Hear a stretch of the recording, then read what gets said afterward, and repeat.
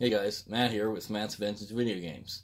Guys, if you're watching this video, then you either have purchased or you're thinking about purchasing one of these. These are my retro game machines.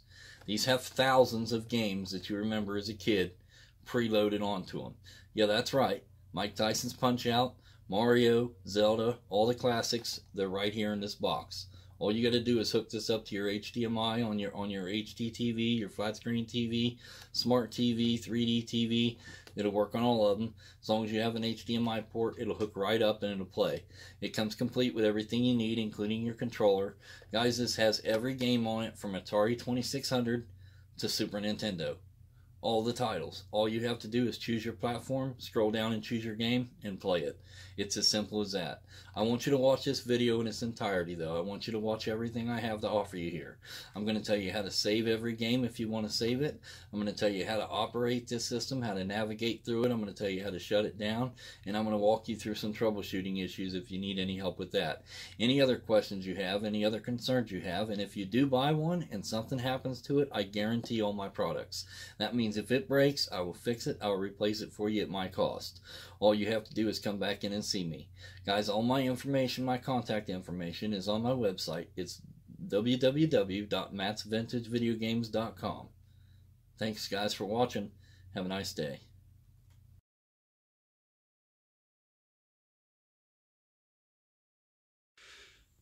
Okay guys, so on the unboxing, you see this is everything that's included with this kit here. So you have your HDMI cable there in the middle, your power block, which is your charger for the wall, and then you have your USB hub. If you want to use multiple players, you just plug in that hub into the USB port for your controller. There is your controller that you get there, but the most important piece would be the retro game machine. That is your system right there, guys. On this device is your HDMI. This is where your controller or your controller port hub goes, and then this is your power cord. It plugs into the wall charger, and everything is ready to go.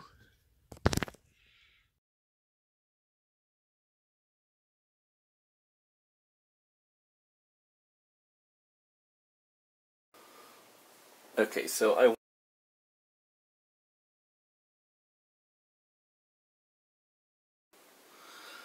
on booting up the system, you're going to see a bunch of letters on the side of the screen, and then that screen there that just flashed. You're going to see a bunch of OKs to the left side, followed by a bunch of different words. If you ever see anything that says fail in red, then you might be having an issue on the motherboard or with the chips or something like that. This here is just my custom logo. I put this on pretty much everything I make, all my videos and everything like that. It's just telling you about my company and of course my website. Go to mattsvintagevideogames.com. It's going to show you some more stuff on the left side of the screen, just a bunch of OKs, and this job is running. It's just booting up basically. It takes a little time to do this, about 30 seconds or so, and then you'll get to the next screen. Every little thing about the boot up process, you know, it's going to take it a minute or so. You just have to be a little patient with it. So this is just normal. This is what the emulation station does. It's what the Raspberry Pi is meant to do. It's just the way it's made, so you just kind of give it a little bit of time here to do its job. But it will boot up, and once it does, you'll be ready to go.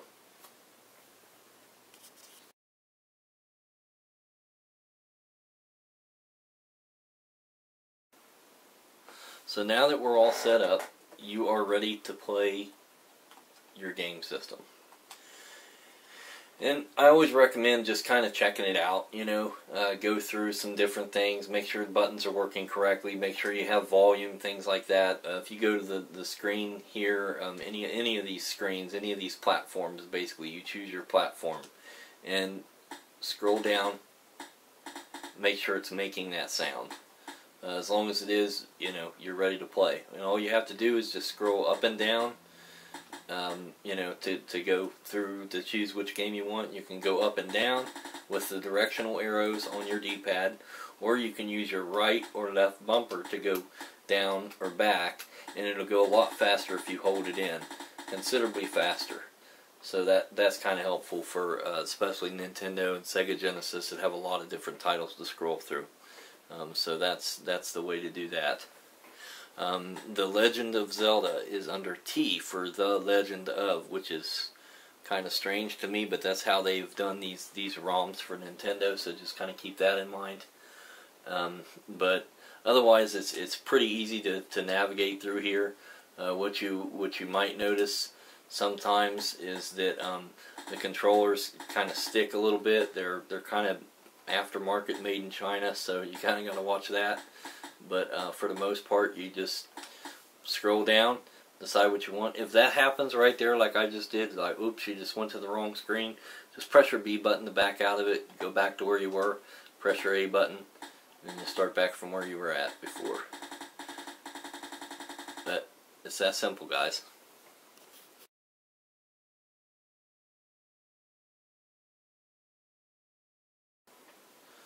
Okay, so let's just say that you picked the wrong game, and you didn't mean to pick the game, or you're just tired of it, or it's just stupid, and you just don't like it. And say, oh man, this is just chess. Yeah, I'm no good at chess. I don't want to play this game anymore. Just very simply press your start button and your select button at the same time, and that'll back you right out of it. And that's all you got to do. Any game that you're in, if you want to play it, you press your A button to select it, wait till the game loads up just like normal. And if you decide you don't want to play it again, or you don't want to play it anymore, start and select together. That'll back you right out of the game.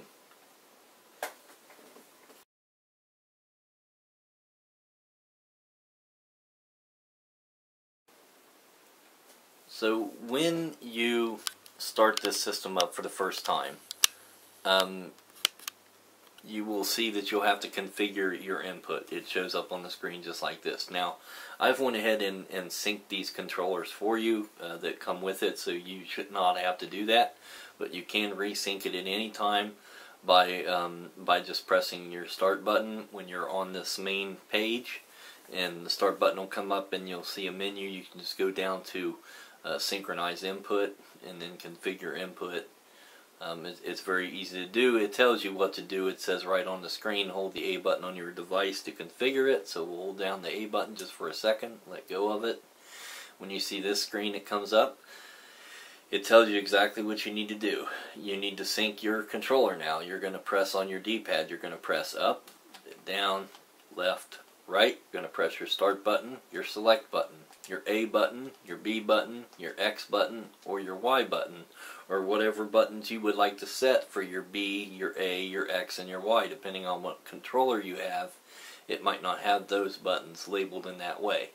Then you're going to press your left shoulder, you're going to press your right shoulder.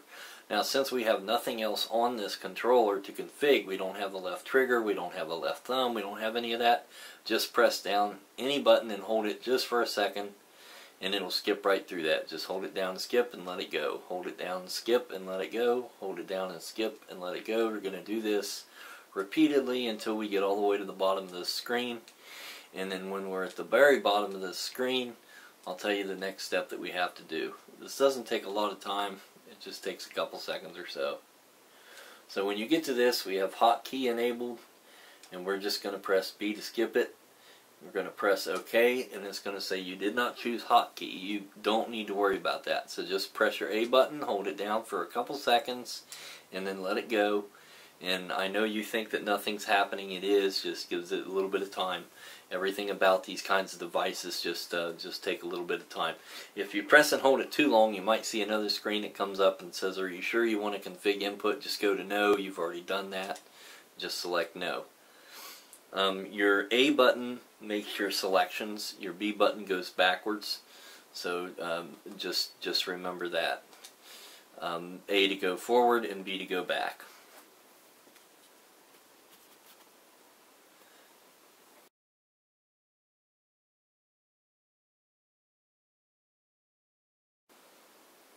And like I was saying just a minute ago, any time that you're on this screen right here, you can configure your input. If you've done it incorrectly, if you don't like the way your configuration of your buttons are working, anything like that, you want to put a new controller on it that's a little bit different, press your start button, go down to configure input, and then configure your input, and you can do that at any time.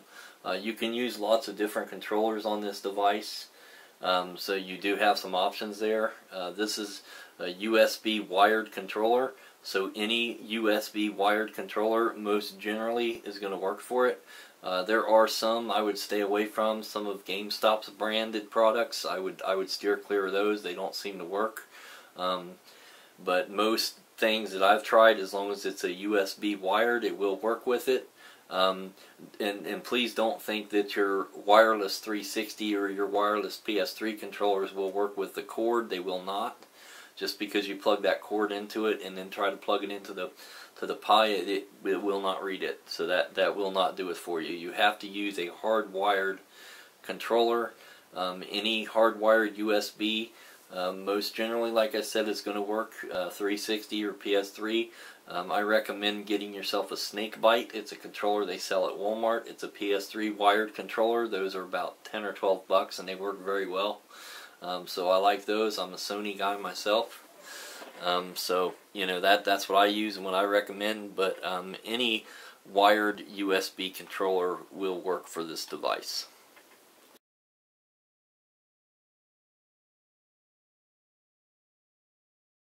Okay, so now I want to talk about save states. If you remember back in the day, Nintendo, even Sega Genesis, Atari 2600, you could not save the game. I remember as a kid playing Mario and trying to get all the way to the end of Mario, and we got pretty good at Mario when we was kids, you know, and you had to leave it on. Like when you went to school, you had to leave your Nintendo sitting there at the TV turned on, because if it got turned off, your game was gone when you got home. You had to start all the way over again. So the only way to save it was to leave it on, which is probably bad on a TV and bad on a device. You know, if you do that now with a PS4, you're going to fry it. So, but anyway, so the interesting thing about this system is that you now have the ability to save any game at any point, anytime you want to. And you can use the save state for every single game on this whole device. Now, the way to do this is to create a save state. In order to create it, you're going to press your right bumper and the select button at the same time. When you do that, it shows you down at the bottom that you saved the save state. Let's try that again. The select button and the right bumper at the same time. Did you see that little yellow flash at the bottom of your screen? That's telling you that you have created the save state. Now that means that your state is saved right there at that specific spot on the game. So now you can go forward, and if you've gotten to a place that's too tough, or you're about to die, or you got hit too many times, or whatever, and you want to go back to that save state, just enact that save state by pressing your left bumper and select, and you'll go right back to that save state. So you see what I'm saying? You go further in the game, then you enact your save state, and you go back to that last state that you saved it at. So it's going to take some getting used to, but it'll work out really nicely for you. You'll be able to get past some points in the game that you thought you could never get past before, or maybe that you've never gotten past before. Think about it. You can get further in Punch-Out. You can get further in a lot of these games that you just never could get past a certain point. And now you get as far as you can and create yourself a save state. See, I'm going to create another save state, and then I'm going to try to go on from here. And let's say I get a little bit further and I get beat up too bad, I go right back to that last save state. So it's really useful, it's really helpful, and it helped me beat this game not too long ago. It helped me beat Double Dragon 2, and I'm working on Mike Tyson's Punch-Out right now. So the save states are very, very interesting. You just got to be careful. You don't enact a save state in the middle of a place that you wanted to create a save state, or you don't want to overwrite your save state by mistake. So it's going to take a little time. So just practice it before you get really serious about trying to get really far into a game that you've been really, really trying hard to get through. You know, make sure you've got a good handle on how to enact the save state, and then how to create the save state, so that you don't get those two confused.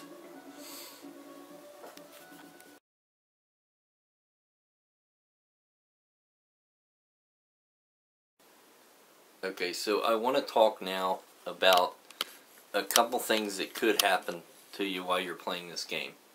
One game that seems to have an issue is Paperboy for the NES. These files, these games are basically ROM files that are emulators that are running through certain emulators. It's kind of hard to explain, but it's not as technical as you might think. Paperboy doesn't seem to work. See, I'm pressing my buttons, it's not doing anything. I press start, it's not doing anything. So let me show you what I'm talking about, and let me show you how to correct that. It's very simple. So where you press the start and select to get back out of that. Now I want you to press Paperboy again. Now when this little box comes up on the screen, I want you to press your A button repeatedly till you see it jumping up on the screen. When it starts jumping up on the screen, let it go. And then this blue screen comes up with this little square box. You're going to go down to number 2, which is select emulator for ROM. And then I want you to just go down to the second one or the third one. I choose the second one for this game. It seems to work good. It's just called IR Nestopia. And then press your A button. Then after that, I want you to go down to exit without launching, which is all the way at the bottom, and press OK, which is your A button. Now, when you go back into Paperboy, it's going to work good for you. So you might have to do what I just said to do there, and that's just changing your ROM that it's reading off of. And you can do that for just about any game. You don't need to do it if it's working fine, but if it's not working correctly or looks weird or anything like that, just basically do what I just told you to do and change the emulator, and it should run just fine. But that's, 95% of these games you don't have any issues with. I know this is one that you do. So you do have to change the emulator out for that one. But otherwise they all work pretty well, and it's a great game. The only other issue that I'm aware of would be a sound issue. Some TVs don't support the HDMI as well, in which case you might plug this device in and realize that you don't have sound coming out of the unit.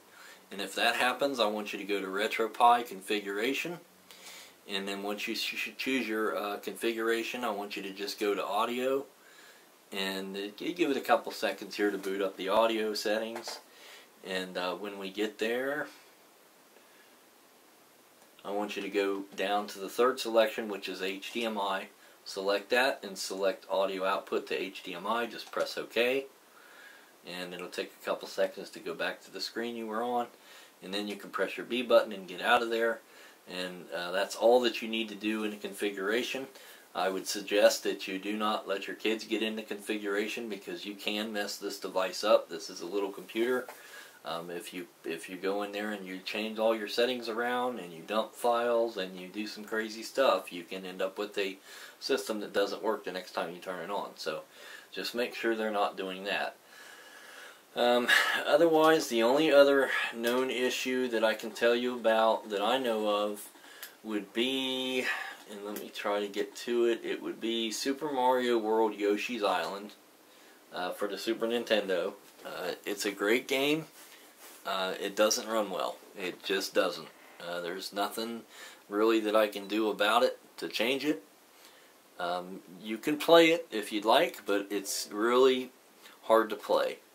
If you listen closely into the volume, you can hear that the sound is just not quite right. It's like it's a little choppy. So, the game will play, but it's really not, it's really not really, you don't get the flow of a game that runs really well.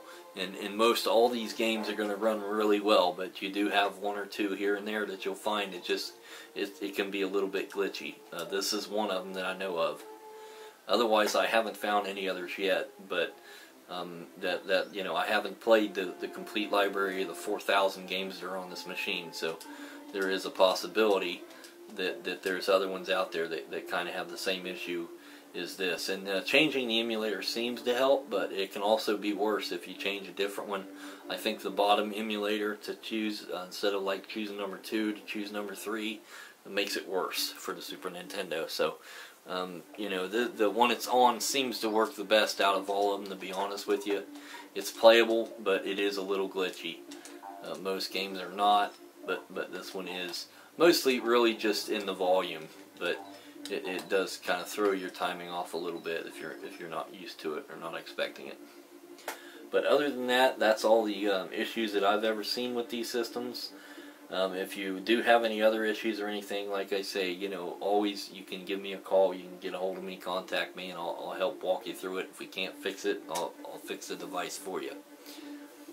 But as far as the glitches are concerned, that's all that I'm aware of, that's all I've been aware of, and I haven't found any kind of other issues other than that.